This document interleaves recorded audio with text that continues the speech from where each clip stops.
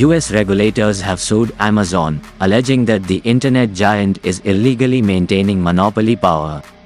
The Federal Trade Commission, FTC, said Amazon uses a set of interlocking anti-competitive and unfair strategies to push up prices and stifle competition.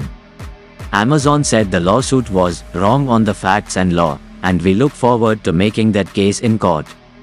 It is the latest technology giant to be sued by US regulators. The dominance of a handful of powerful tech firms has led some US politicians,